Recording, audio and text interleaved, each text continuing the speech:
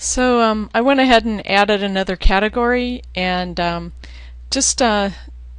if you go ahead and go to the list products, you can see that those were added now to the categories list.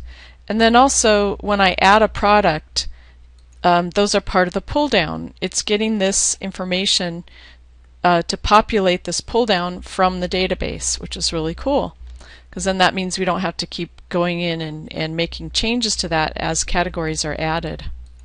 So again, what we want to do now is add the delete button. And so the first part of that is to add the code for the form on the list page, and then we have to go in and edit the PHP code that actually makes it happen. And after you delete, then you want it to take you back to the page that you started on.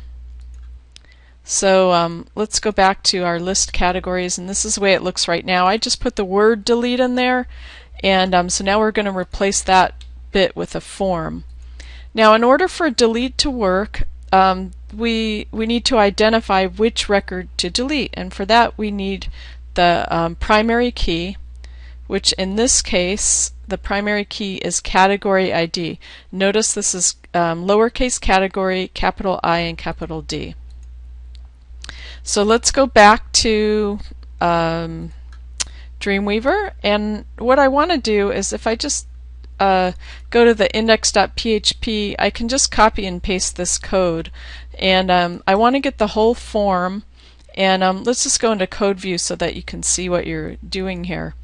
So the whole form is what's going inside that TD, and it's sending values to the PHP file that does the processing. It's sending the values as hidden values, so you don't see those on the form.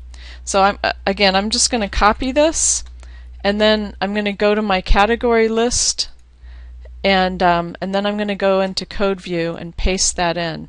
So instead of the word delete, I want to put in this form from the other page. Now we don't need the product ID, nor do we even have it. All we need is the category ID,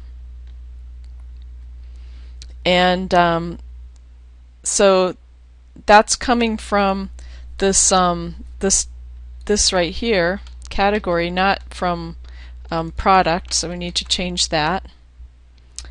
So notice this bit right here, this echo, it's just the same as what we did here to echo out the category name, except we're echoing out the category ID instead. And so this is going to be passed to the form action, and it's being passed with the name category underscore ID. Now remember that we want to go to delete category and not to delete product, so I'm just going to paste that in. That's the form action, and so I believe that this is ready now. This part's ready, so I'm going to save it. And then the second part is that I need to go and edit the delete category page. And the first thing that I want to do is instead of going back to the index page, we want to go back to the category list page. I mean, that doesn't have to be the first thing you do, but it works for me. Okay, so here what we're doing is we're getting the IDs, or the ID. We only need one for this, and then we're going to go ahead and delete the category from the database. Again, we need to connect to the database if we're not already connected, and then we need to change this code to reflect what it is that we're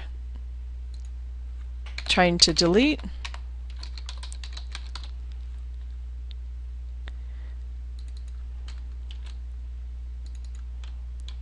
And that should do it. So I'm going to save this, and then we can give it a test. So I'm going to go back here and then just hit my F12 to refresh this, and then notice that now I have these delete keys in here. So I can go ahead and test by adding a category and then deleting it. Now don't delete these first 3 categories when you're testing, because those are being used for products that are already in the database, and you'll mess everything up if you delete those. But if you add some nonsense categories and delete them, you'll be able to test this and make sure that it works.